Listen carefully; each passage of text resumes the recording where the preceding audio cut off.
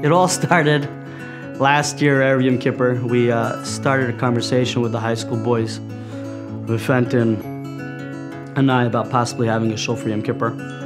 And there was no response. Now, Erev Yom Kippur, around 2 hours before Yom Kippur, one of the boys asks, like, so is this minyan happening? So me and Rabbi Fenton basically just both wrote on, again, using WhatsApp. You know, if the minyan happens, great. We're not arranging it at this point. But the power of the youth and the power of a teenager, they got the minyan going. They got the minyan going in under an hour. We had everything. So that, we had a beautiful, beautiful minyan last year, Yom Kippur.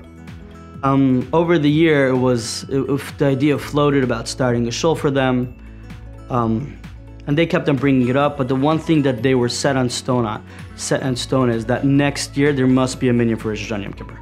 Parents kept on asking if we're going to start a shul. There was a rumor that we're going to start. We spoke about it happening, but it wasn't moving anywhere. The Friday morning of Shabbos Lichas, I was sharing with my students how much of Shabbos Lichas, how it works, what happens, and the middle school boys all went on this thing. Okay, so let's have a minyan. Let's make our own minyan. Let's go to a shliach somewhere. Let's do it. And I was like, okay, if it works out, we'll do something. And at the end, I just didn't work out. I texted the parents, sorry, it was a nice idea, but it's not gonna happen. Motzei Shabbos, the second Shabbos, right when I turn on my phone, the messages start coming in. Rabbi Jacobson, Mendel wants to know if there's going to be a minyan for Slichas tonight. Rabbi Jacobson, Schneer wants to know if there's gonna be a minyan tonight. And I'm like, okay, I guess. So I wrote back, I said, if we have 10 boys, we're in. So in a couple of minutes, we had a few boys and a few parents from the middle school right away said that they'll participate. So the next thing I did was reach out to the high school group, and again, technology at its best.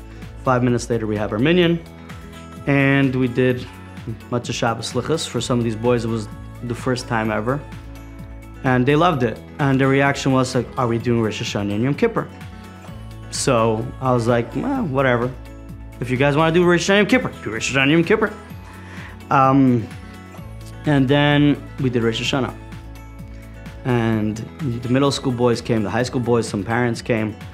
And then the Shabbos in between Rosh Hashanah and Yom Kippur. So we decided we're doing Shabbos, we're doing Rosh Hashanah.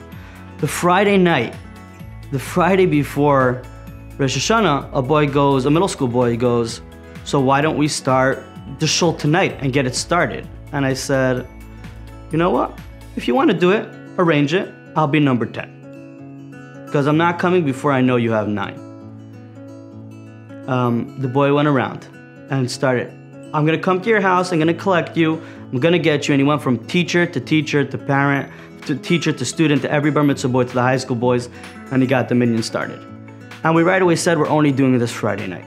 Friday night happens, and the high school boys and the middle school boy goes, we know we don't have a kiddush tomorrow because we didn't plan this, but why don't we have a Shabbos day minyan? And I'm like, we're all like, we have our shuls that we go to already, we go to with, Shabbos is the one day we don't see the students. And the boy is like, no, but Rabbi Jacobson, if we have a minyan, will you come? I said, yeah, if you have a minyan, I'll come. And again, this middle school and high school boys went around and they made sure that there was 10 people. And that is the beginning of the Lamplighter shul, driven by middle school and high school. And that led into beautiful Sukkot and Simchas Torah, and since then every Friday night and Shabbos day and Mincha Ma'ariv, we have this minyan, which is pretty powerful because boys that age, middle school, really close to bar mitzvah, high school boys to be going to shul, Mincha Ma'ariv, the end of Shabbos is impressive.